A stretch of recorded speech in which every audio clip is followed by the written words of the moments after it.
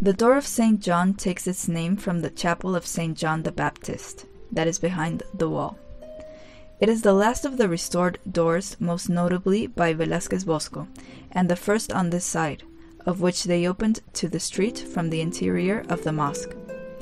At first glance, this door reminds us of the ones already seen on the western side of the mosque, like the door of Saint Ildefonsus or the door of the Holy Spirit.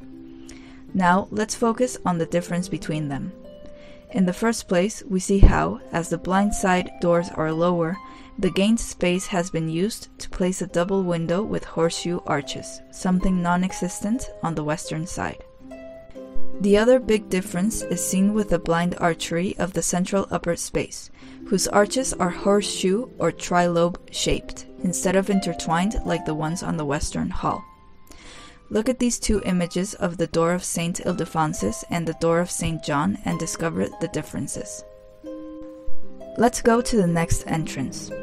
Walking down the street, we find the door of the Baptistery, in which a chapel also appears behind it. In this case, it is the Baptistery Chapel. In this door, we can see the same structure as the previous one. A beautiful image is achieved with a combination of brick and stone and the different successions of distinct arch types. On this facade, we can appreciate the horseshoe arches and the poly-lobed arches of the windows, and the dual arches of the intermediate lateral bodies.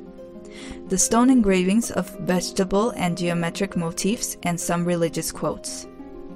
It is worth mentioning a detail of Velázquez Bosco, this architect restorer of the mosque at the beginning of the 20th century. Being a serious and precise person in his restorations and renouncing to take any work if he was not clear on how to proceed with it, it was not an obstacle for allowing a detail seemingly contradictory to himself. But perhaps we should see it more as another confirmation of the seriousness of his work. Not wanting to pass off as authentic something that was not, he engraved in Arab characters the inscription, "In times of Sultan Alfonso, son of Alfonso." To our knowledge, this is the only time a king has been called a sultan, at least in public. Logically, we are talking about Alfonso the 13th, son of Alfonso the 12th.